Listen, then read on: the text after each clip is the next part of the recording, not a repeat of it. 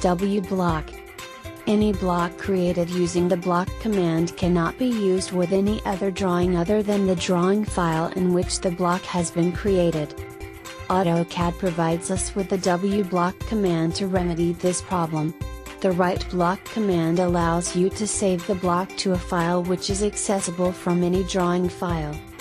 When you give a Wblock command, the Write-Block dialog box appears.